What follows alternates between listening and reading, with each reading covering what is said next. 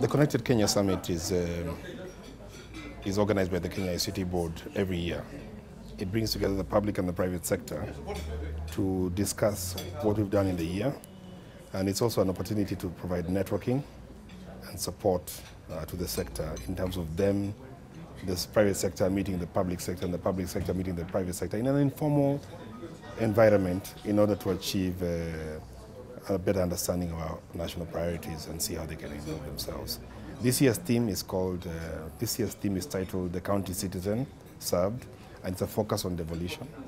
It's a focus on how ICT can be a driver of supporting the government's agenda to improve county competency and county governance. Because at the end of the day, we all now live in counties, and our county governments must work.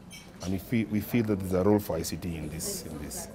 We chose Strathmore University to be a partner because we wanted a partner who could help us to package the conference proceedings, to validate some of the findings that we come out of the conference, to interrogate the speakers and prepare them better, and to also provide a factual-based interpretation of the actual summit proceedings. This is a normal thing that happens in all conferences, and they produce a conference report, and they will help us with strategy presentation and formulation once the conference is complete, in terms of saying what have we agreed, what are the proceedings, what is going forward.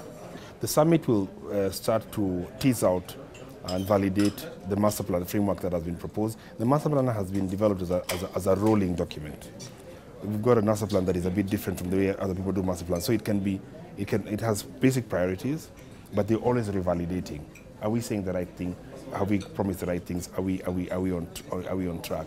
So the summit will have that role. It will validate the master plan and also create and entrench new priorities based on some of the things that the cabinet secretaries will feel are priorities, and they must find their way there. Because at the end of the day, cabinet secretaries are responsible for policy formulation.